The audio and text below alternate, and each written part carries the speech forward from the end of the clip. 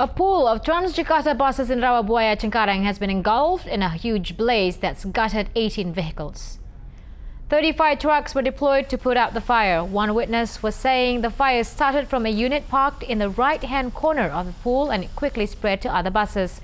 Firemen were able to quench the flames after 2 hours. There were no casualties, and President Director of Transjakarta, Antonius Kosasi, says the units burned at the Trans Batavia pool were no longer in operation before the fire had started.